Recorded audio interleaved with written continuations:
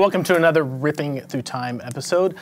The toughest part about this Stevie Ray Vaughan song, Pride and Joy, the intro of it, to me anyways, is getting this thing down with the muting. I watched a bunch of videos of him playing this and he doesn't mute with his right hand at all. What he's doing is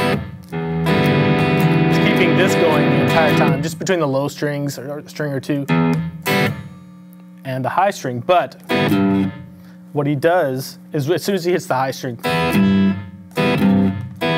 he mutes it with whatever finger he's fretting the bass string with. So in this case, what I would recommend doing, because this is the hardest part of playing this whole song to me, is just getting that rhythm done. And the biggest thing is making sure those high strings don't ring up as soon as you hit them.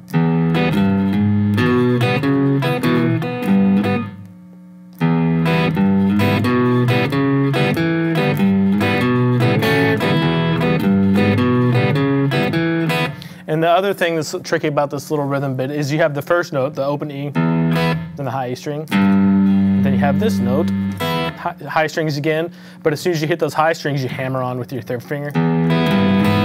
So it's kind of a subtle walking bass line. Something like that.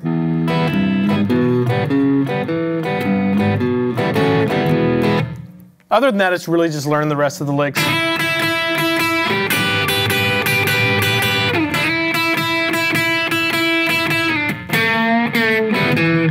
And right there, when you go to that part, you start getting that